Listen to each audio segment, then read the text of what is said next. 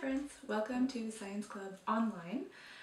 Today we're going to be talking about surface tension, and today we're going to be doing an experiment that I've seen a lot online that has been trying to illustrate how the virus that everyone's talking about right now can be cleaned off your hands with soap, which soap and water is definitely the best way to protect yourself from this virus, but the experiment that people are showing is not quite what's happening.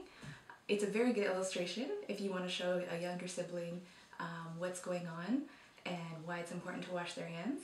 But today I know you guys are a little more advanced, so I'm going to show you what's really going on with both the virus and the surface tension experiment. So let's get started. One more quick note I wanted to say to everyone who's watching, to all the parents, while we're doing Science Club online, I'm going to try my best to only use ingredients that I have at home. And if there's something in these experiments that you can't find in your house, then you can try and be creative and use something very similar and see if you can recreate the experiment that way. That's an experiment in itself. And if not, then feel free to just watch along, and when we come back to doing in-person experiments, I can repeat some of these and you guys can join in with me. So for now, watch along online and see if you have the ingredients in your own home, and yeah, looking forward to doing all these science with you online. Alright, so for our first experiment, we're going to need a dish or a pie plate or a normal plate, as long as it has just some edges around the rim. And what we're going to do is we're going to take some water and we'll pour that in just like this.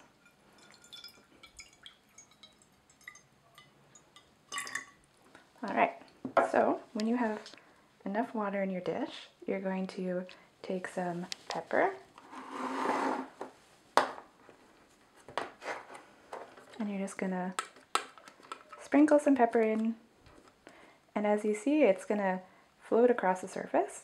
And so the more you have spread across the surface, the better you're going to see the effects of this. Oh, also it might make you sneeze. So as you guys can see, the pepper is all spreading across the surface. So what people are saying about this experiment online is, this is the example. They're saying if you put your hands into this right now, and you touch the pepper gets all over your finger. I don't know if you guys can see that.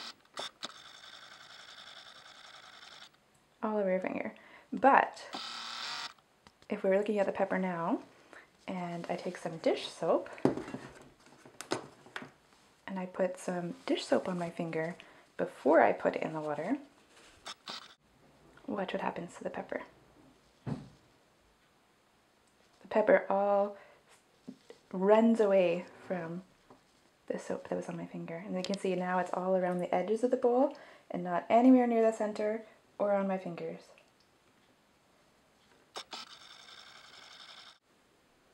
So, what's causing this?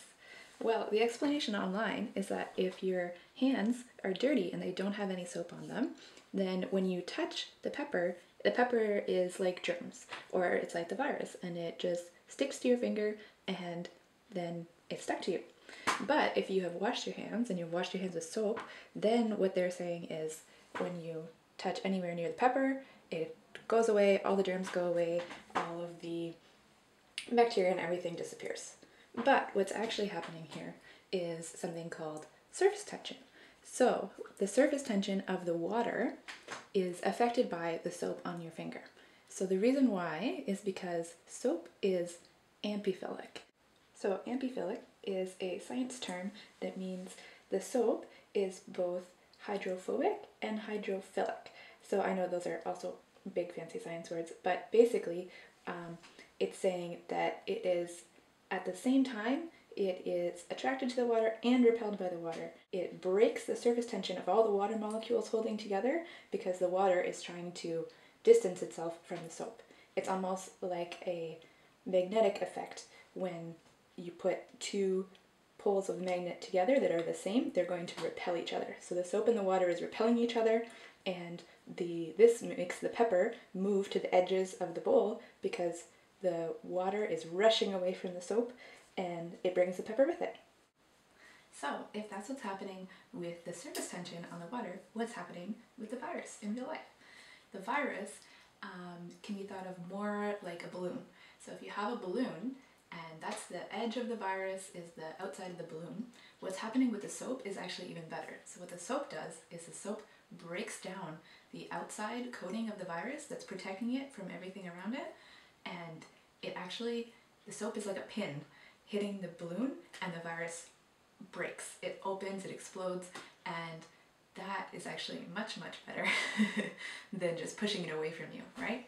So when you wash your hands with soap and water, you want to make sure you get lots and lots and lots of soap all over your hands, in all the cracks, in all of the areas of your hands, and then you want to make sure that once you've exploded the virus, then you want to wash it off your hands with running water. So that is why hand washing is actually very effective against any kind of virus or bacteria, but especially this one. So yeah, keep washing your hands with lots of soap and water.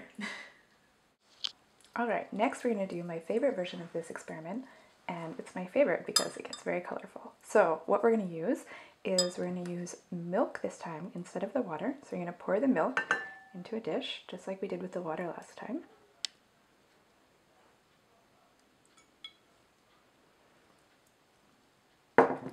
And then we're going to take some food coloring .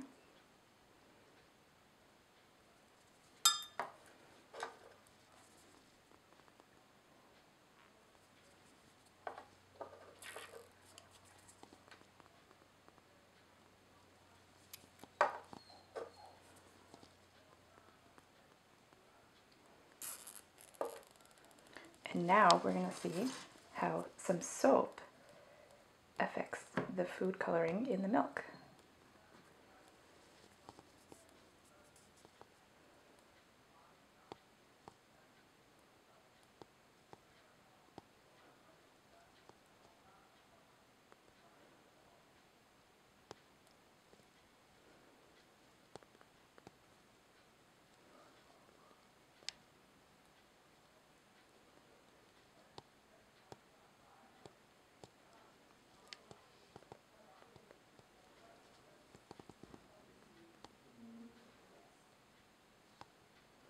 Wow, so the reason why this happens with the milk is because the milk actually has some fat molecules in it. And the fat molecules are attracted to the soap, which is why you can see this effect of them spreading away, but then also coming back towards it. So the fat in the milk is a little bit different than the water that we used before, and yeah, then you get this really pretty effect.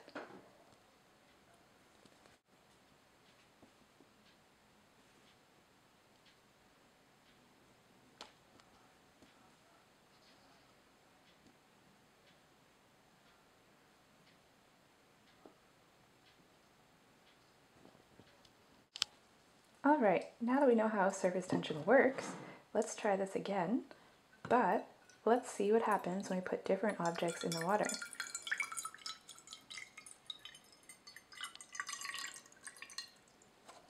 So let's try with a paper clip, and we'll see what happens with a paper clip. So the first trick to this is to get the paper clip to float on the water. Oh, yes, okay. Sometimes it's a little trickier than getting it on the first try. But so we'll get the paper clip to float on the water. And what do you guys think will happen if we add some soap? Any guesses? Let's try.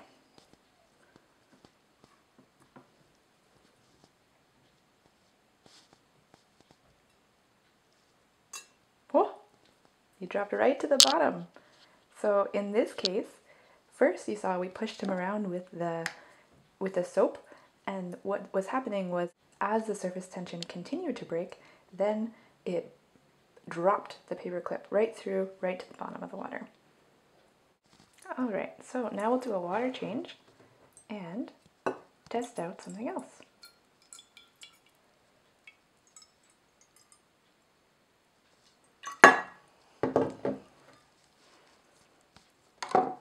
So here I have a little paper boat.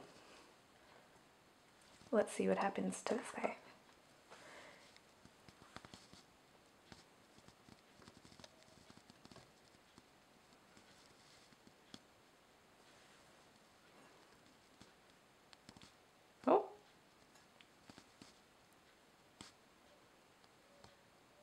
Using the soap, we can repel the paper boat across the water.